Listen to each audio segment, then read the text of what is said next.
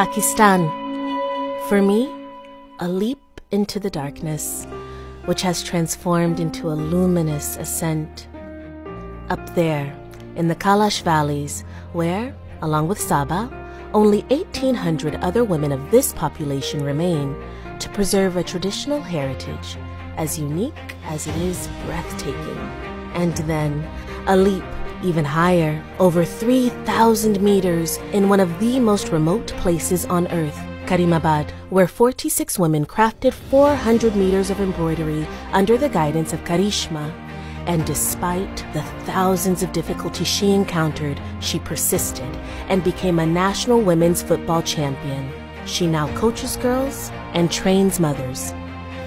I climbed the giant rocks of the Hindu Kush to meet the Karigar artisans between the valleys of Gilgit and Hunza, where 19 women coordinated by Sarwat have transformed needle and thread into women empowerment tools and their cultural heritage into activators and drivers of sustainable development.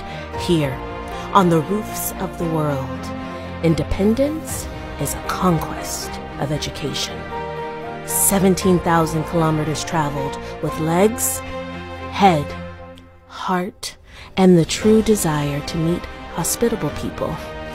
I found an entire nation with open arms, arms as long as its rivers, as engaging as its mountains, and as strong as these women, determined to keep their communities and their traditions alive.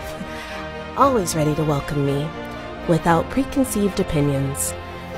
Each of us could choose here to open our own borders, question our beliefs, and listen to a piece of history of this extraordinary story. Shukriya, Pakistan!